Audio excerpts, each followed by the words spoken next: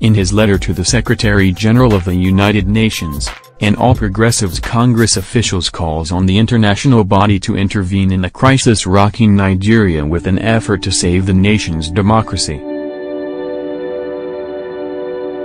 Secretary-General of the United Nations. Through the UN High-Level Representative to Nigeria.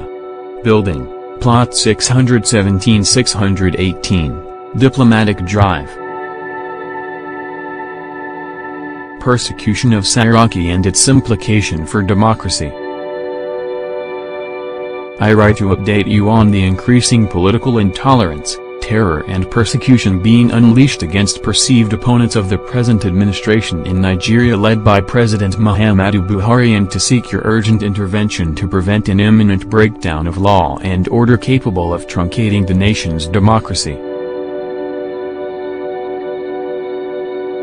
Recall that last week, I wrote a similar letter to the President of the United States, Donald Trump, on the need for the international community to save Nigeria from the current political terror against highly placed and innocent Nigerians as the country approaches the 2019 general elections, which is about 9 months away. The political scenario is Nigeria, and the high-handedness of the executive and its agents against law-abiding Nigerians is becoming unbearable, and unless something is done urgently to salvage the situation, our hard-earned democracy will be plagued by disaster of unimaginable proportion. This call is premised on the old wise saying that a stitch in time saves 9. Today, the entire country is in a dilemma. While terrorists, insurgents and other criminal elements are having a field day in many parts of the country, citizens are also being framed up and hounded by security agencies on the direct orders of the executive in order to retain power. The police that is supposed to protect the people is being used as an instrument of intimidation and brutality against law-abiding citizens. I don't think I need to recount the ongoing ordeal of Senator Dino Melaye, because his humiliation and persecution by the agents of state is known even to the little children.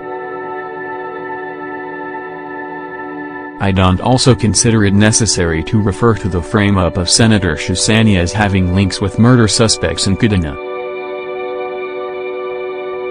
The incessant arrest of opposition PDP members would take an entire page of this write-up were I to chronicle them. Only yesterday, the police, not tired of subterfuge, came up with bizarre claims that robbery suspects arrested in connection with the Offa bank robbery have implicated the President of the Senate, Dr. Recall that Saraki had 2 weeks ago raised an alarm about the directive from the force headquarters to transfer cultists and murder suspects arrested and being prosecuted in Ilorin, Kwara State, to Abuja, in a bid to tutor them to implicate him and the governor of the state, Abdul Fattah Ahmed. Following the uproar, the police became silent for a while and have now decided to use the Offa robbery suspects to achieve their sinister goal against the President of the Senate. I want you to note that the police on this occasion have not said anything new. What they wanted to achieve through the surreptitious transfer of arrested cultists and murder suspects from Ilorin to Abuja, they have now achieved through the Offa bank robbery suspects. Unfortunately, the President has not deemed it fit to call his stray agents to order in spite of the formal report on the issue made to him by a panel set up by the Senate following the alarm raised by Saraki on the impending fraudulent indictment about 2 weeks ago. I dare say that the President of the Senate is a man of integrity and high moral standing. Apart from his noble parentage, he has held several positions of trust in the private and public sectors of the economy. Some being his directorship of a bank, special assistant to former President Olusegun Obasanjo on budget matters, two-time governor of Kwara State, senator and now President of the Senate. He is also a major player in the global arena as a former president of Globe Nigeria and other international engagements. Over the years, his character has remained untainted and his reputation solid. Even under the last administration, where he played a pivotal opposition role, all efforts to implicate him failed as several investigations raised against him found him blameless.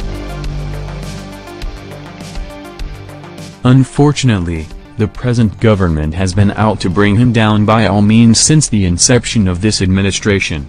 He is currently facing trial on allegation of false asset declaration.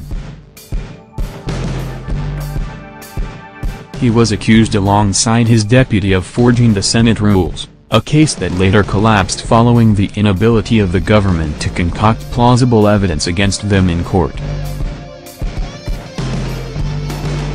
The recent efforts by government to get him at all cost has led to blatant lies, harassment, intimidation and blackmail to damage his reputation and paint him black before the eyes of right-thinking members of the public.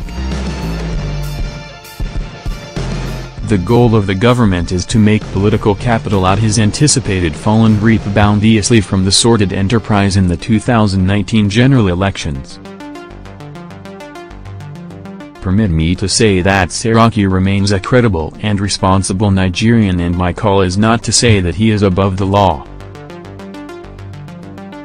If there is any genuine reason that would warrant him to account for any of his actions, I believe he will gladly do so as a law-abiding citizen. However, using Gestapo tactics to blackmail and try to hang a criminal charge on him would be tantamount to wickedness, repression and dictatorship. If they have anything against him, let them follow due process according to law. I believe that as a man who respects and believes in the rule of law, Saraki is at any time ready to defend himself before a court of competent jurisdiction, just like he has been faithful in doing same before the Code of Conduct Tribunal, CCT. There is a rising apprehension among the vast majority of Nigerians that if this atmosphere of intimidation being unleashed against the opposition in the country is allowed to continue unchecked, our democracy might suffer an incalculable damage and irreparable crash. My joy is that you are well aware of these evil antics playing out in Nigeria and their implication for peace, unity, order, good governance and the rule of law in the most populous black nation in the world.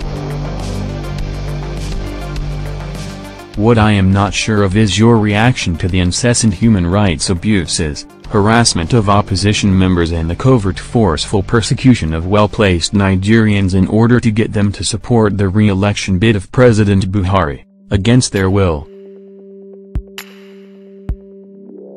I therefore call on you and the leaders of the G7 nations to intervene to prevent this looming catastrophe in Nigeria. I believe that prevention would be better than cure in this case, because if highly placed Nigerians like the President of the Senate are being made to undergo these indignities, then there is no hope for democracy and rule of law, which is about the preservation, welfare and protection of the common man. The country is dire political straits and we need your timely intervention to restore peace, rule of law.